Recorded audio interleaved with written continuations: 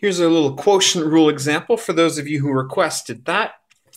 The way that I remember quotient rule, and it's tougher to remember quotient rule than it is product rule because there's a minus in between, so it actually matters which one you do first.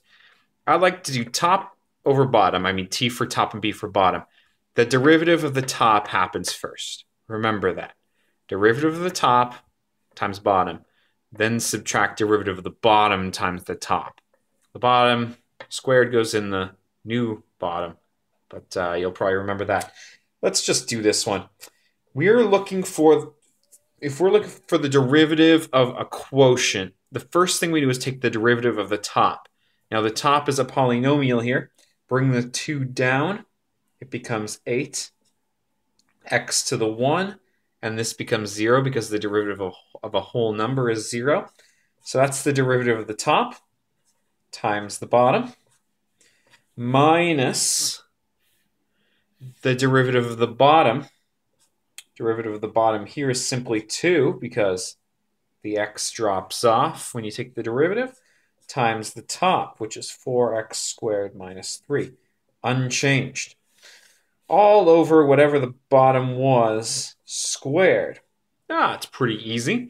Now, you've officially taken the derivative, and this is technically what it is, but your teacher's probably going to want you to clean this up a little bit, especially when it's just polynomials like this.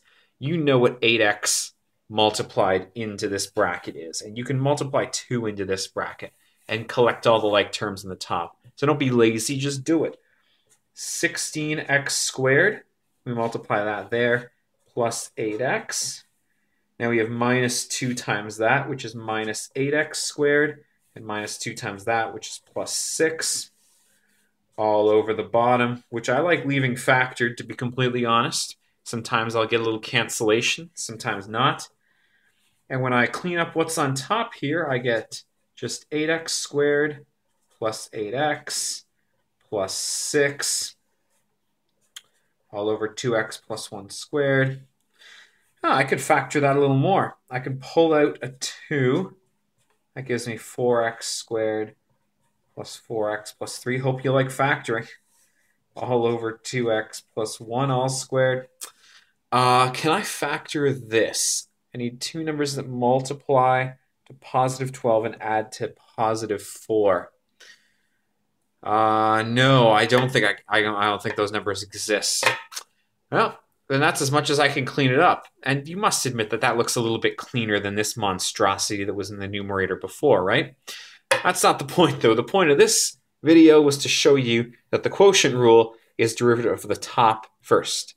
Derivative of the top times bottom minus derivative of bottom times top, all over bottom squared. Yeah. Super simple for polynomials. It's just as easy for anything else as long as you know how to take basic derivatives. Just do it, be happy, enjoy life, and best of luck.